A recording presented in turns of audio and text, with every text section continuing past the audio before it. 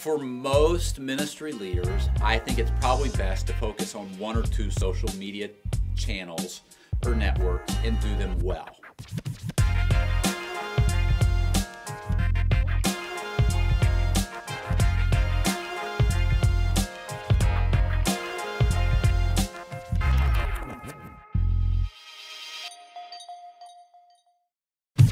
Choose where you will engage on social media. Engagement is a key, and I'll talk more about that when we get to number 4.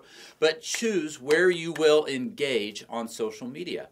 What platforms are you going to use for your ministry? Are you going to use Facebook? If so, are you going to do it on your personal Facebook account?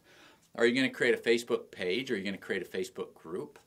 Are you going to do Instagram? If so, are you going to do it from your personal Instagram or from a ministry Instagram account? Are you going to do Twitter? Are you going to do YouTube? Are you going to do LinkedIn? What are you going to do?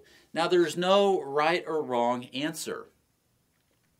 You can choose. Some people make a big argument that you should just choose one or two platforms and focus on those. Other people say, you know what, you need to try to do them all. I'm not going to try to answer that question for you because there's really no easy way to answer it. For me, I could give you advice on that, but it would require you and me sitting down and a one-on-one conversation so I could get context around what you're doing and what your goals are. For most ministry leaders, I think it's probably best to focus on one or two social media channels or networks and do them well. However, for more seasoned people, and you've got something to say and you've got some systems in place, you could try to push stuff out to all the channels every day.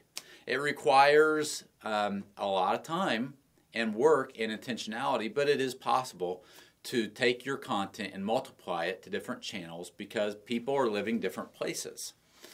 But you need to choose, where am I going to live? Where am I going to engage with people? Again, I think for most ministry leaders that I talk to and that I give advice to or that are asking me questions, I normally recommend Facebook and Instagram.